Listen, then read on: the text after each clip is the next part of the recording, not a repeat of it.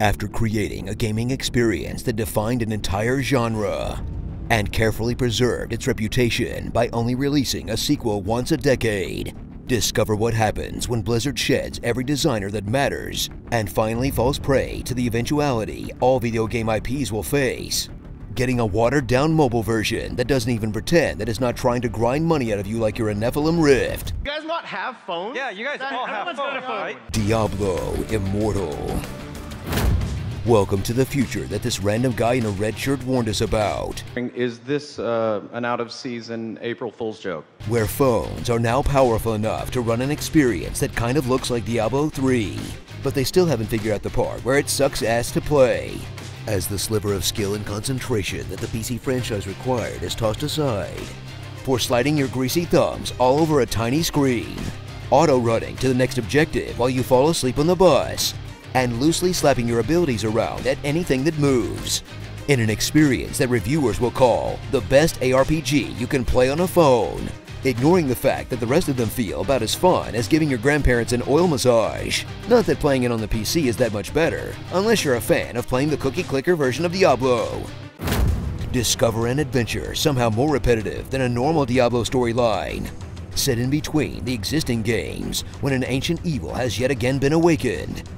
You'll choose a champion from a team of the exact same guys from Diablo 3, using largely the same abilities, and meeting up with all of the same guys from the real game, as you run around really familiar set dressings, where except for the usual expansive maps, they've been streamlined into extremely bite-sized chunks, as you quest to find 3 of a thing that you'll be guided to immediately, to fight a boss that you'll mash attack until it dies, and watch a cutscene to get shot to a new area to do the same thing over again, all of which combine to remind you that you could be playing a better version of this at all times, and make the differences feel like exactly what it is, a mundane imitation that you're supposed to no-brain while taking a shit.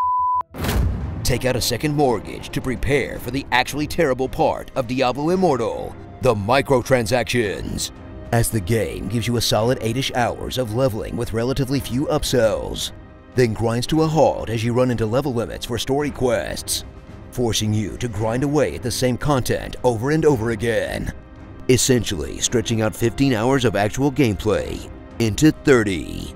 Or of course you could just fork over some cash and make the game fun again, until you run into another gate a couple of hours later, and God forbid you get to the end game, where you'll endlessly grind hoping for legendary gems that will never drop for you, that you'll need to even contend in the pay-to-win PvP mode that you'll probably just stop playing once you get steamrolled by a character someone dropped a couple $100s on, all accumulating to an experience that will put off even people that initially liked this housefire of a game, leaving only Saudi princes and whales that clearly need a gambling intervention to flex on the poors, or so you would think, in a system which technically you don't have to pay to play if you don't plan on doing the endgame, PvP, or basically anything else that Diablo at this point is known for. You know, I think the most nefarious thing about this whole thing is the fact that you essentially have to work for the loot box that you paid for, which at this point, you're paying less for the items and more for the pain. Honestly, just pay someone to step on your balls. You'll probably save a lot more money.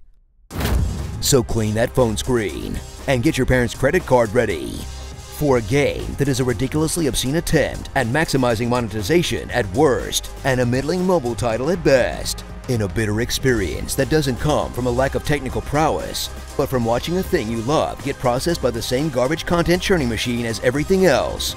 Also, if you thought the reception for Immortal was bad, it'll be 1,000 times worse if any of these systems pop up in D4. Unless they add enrolling for anime girls or topless men, then it's totally justified. Starring Sigma Grindset, Snooze Satyr, Renfair Raver, Kung Fu Hustler, Leaderboard Hunter, and Actual Cancer. Diablo Shadow Legends. I mean, come on. A Diablo game without inventory management? That's sacrilege. It's like making a sneaker without child labor. Tell us what you'd like to hear in my epic voice in the comments below. I'm gonna propose to my girlfriend when we get back to base. I even bought flowers. I was eating those beans. It was dark. I was in my towel when the ninjas attacked. Look behind you. No, not there. In the closet.